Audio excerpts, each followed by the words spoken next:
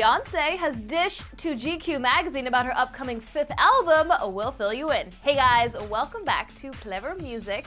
As you may or may not know, Beyonce is working hard on her 5th studio album right now, which is due out in spring.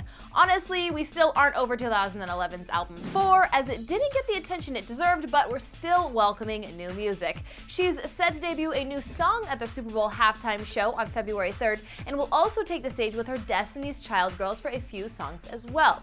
Now, about B's new album. She did a tell-all interview with GQ magazine for their February 2013 issue, which included steamy hot pics of the singer in a football-themed photo shoot to complement her upcoming Super Bowl performance. And while we were a little distracted by the Rihanna-esque photos, we were happy to learn more about the album.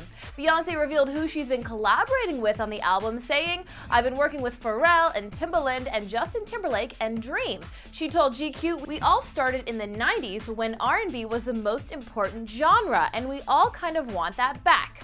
So that explains these collaborations. She also talked about the album's artist influences, saying, "I've always had my Prince and rock soul influences. There's a bit of D'Angelo, some 60s doo-wop, and Aretha and Diana Ross."